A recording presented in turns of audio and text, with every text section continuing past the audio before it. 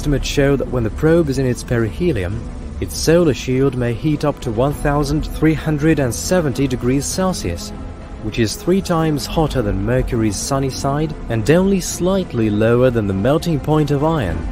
Even now, the probe is whizzing at a speed of 163 kilometers per second in its perihelium, but it will eventually accelerate to 200 kilometers per second, which will make it the swiftest man-made space object made so far.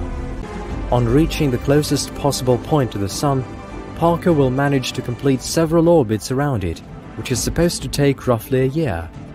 All this time, it will keep losing speed, and the scientific instruments on board will be exposed to extreme temperatures and powerful radiation.